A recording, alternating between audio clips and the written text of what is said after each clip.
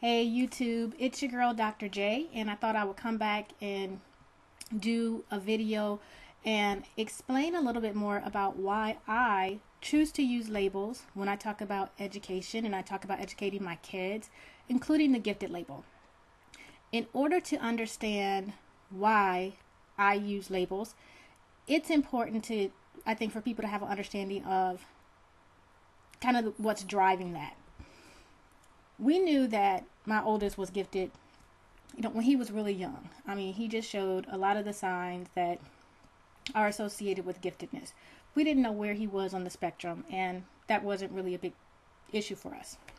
But when we first started to really think about, okay, how are we going to educate this child?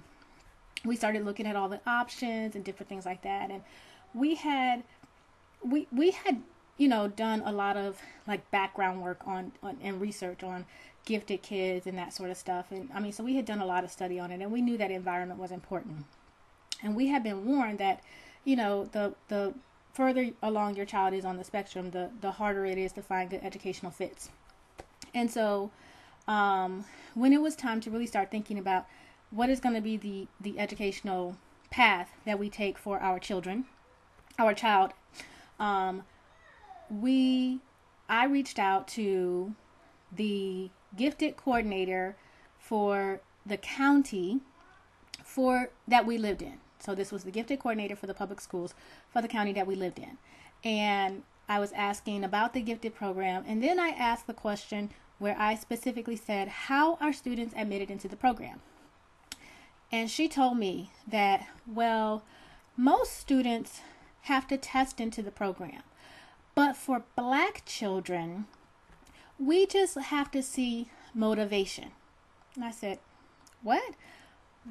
Why don't Black children have to test into the program? And she said, if we ask Black children to test into the program, we would have no Blacks in the program. Black children cannot test high on an IQ test. Okay. That is what the gifted coordinator for the county in the district that I lived in at the time told me. Black children could not test into a program. And I said, well, I have no problem testing my child.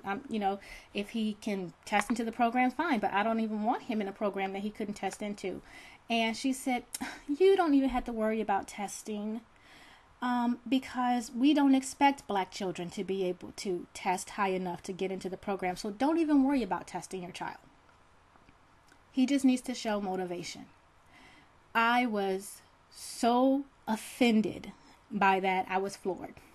Then when my husband and I finally did decide to test my son with a licensed psychologist who was qualified to give my son a nationally recognized, internationally normed test, we were amazed by his results.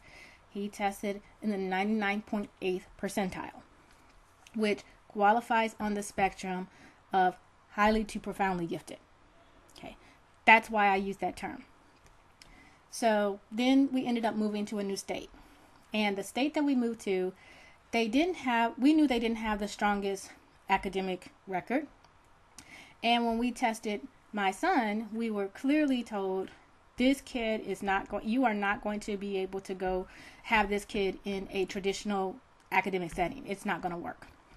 So we moved to a new state, and as we were looking at the state requirements, we're like, okay, this, it's not going to work.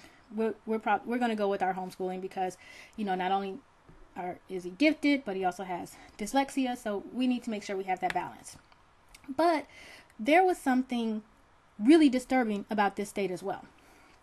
And that is, in this state, and I will link in the description box articles that you can see that it's not just my opinion, but this state has race-based standards for achievement in the public schools. Okay, they just recently passed those standards. There are lower standards for Black children than there are for any other children in the system. Okay, so the public schools say that, we expect a 98%, 93% achievement rate for for Asian students. So Asian Pacific Islander students, we expect a 93% passing rate. That's what we want to achieve in the state. For white students, 91%. For Hispanic students, go into the 80s. For black students, 79%. The only group lower for expected achievement than black students, than black children, are children with severe mental handicap. The standards that are expected to be achieved for black students in this state are lower than for students with English as a second language. And guess what? The standards are so ridiculous that there is a different standard, a higher standard, if your child is biracial. So if they're mixed with anything other than just black, there's a higher standard. The reason why I use the label gifted with my children is because I have been told in more than one state that black gifted children don't exist. There is no such thing as a black gifted child. You guys have been seeing people on Facebook talk about, well, when I consider gifted, I think of people like Mozart. I picture people like Mozart. That's that's what is thought about. And it's not just an isolated opinion. That opinion is running rampant and it's institutionalized in academic standards in the area in which I live. And it's not just about race. People will tell you that, if you are lower socioeconomic status, oh, well, we have lower standards because,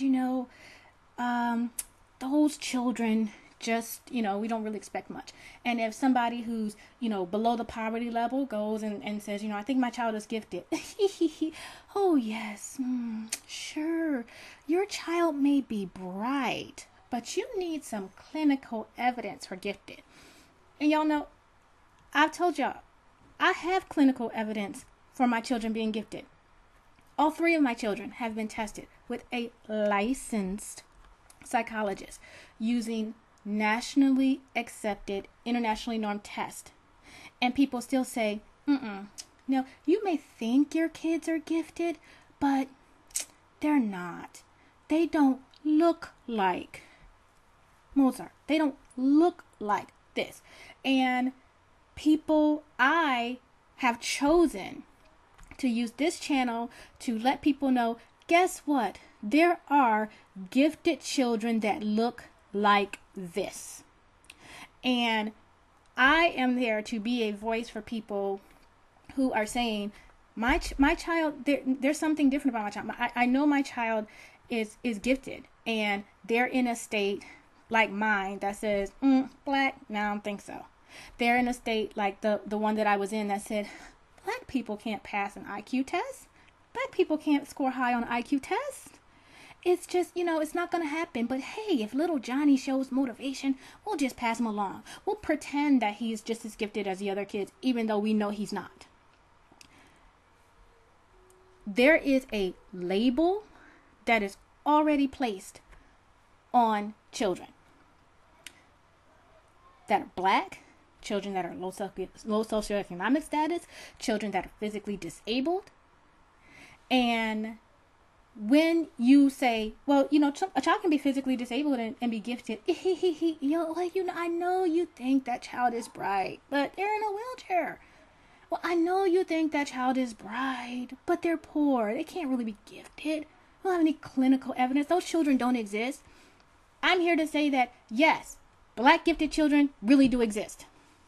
And we're not going to hide, and we're not going to make other people, comfortable by pretending that they don't exist. I am using labels with my children because society has already labeled my children in the way that they see them. And I want to provide another voice out there that lets people know, yes, your child can be gifted.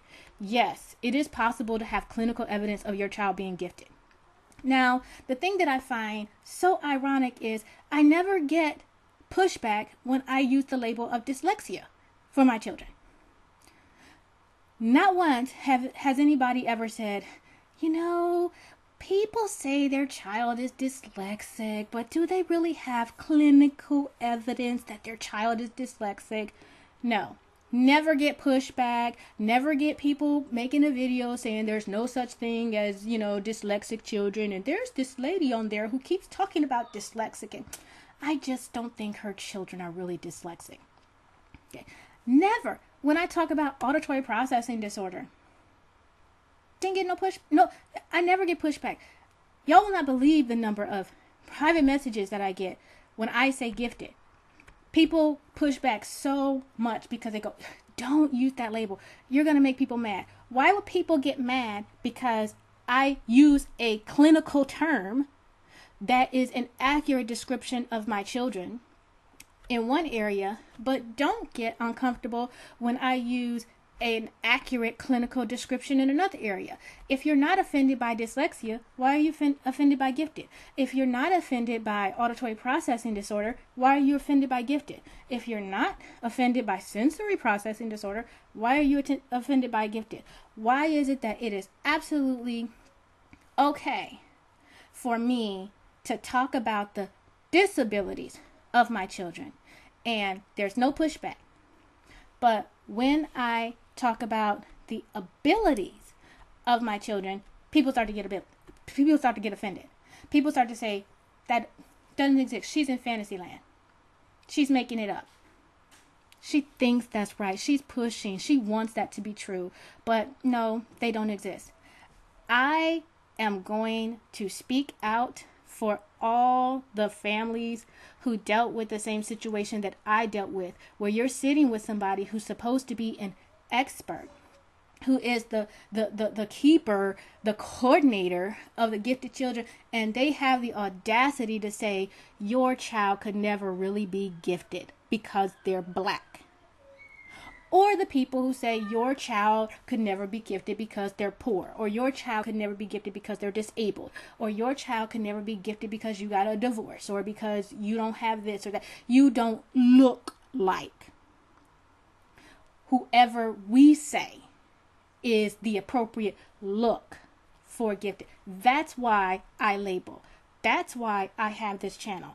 That's why I talk about things in the way that I talk about things. Because if people are bold enough to sit there in my face and tell me black people can't score high enough on an IQ test because they're black, if I can have a state that determines that if a child is mixed with anything other than black, they are going to have a higher academic level of achievement than a child that's just black. If I'm going to be sitting in a state that has standards for achievement based strictly, solely, and only on race, then yes, I have just as much right to talk about giftedness. And I'm not going to back down on talking about giftedness, because these people aren't backing down on talking about their belief that black people can't score high on an IQ test. They're not backing down on their belief that black children can't have the same standard of achievement as Asians or white or Hispanic or English as a second language. We are still dealing with the same nonsense that started with the bell curve and the separate but equal and all that other sort of stuff. And you know what? Sometimes you need somebody else out there on your side who says, you know what? I don't care what those people are saying. You have just as much right to your stance and your opinion as anyone else. So that's why I use labels. This is Dr. J, and I'm out.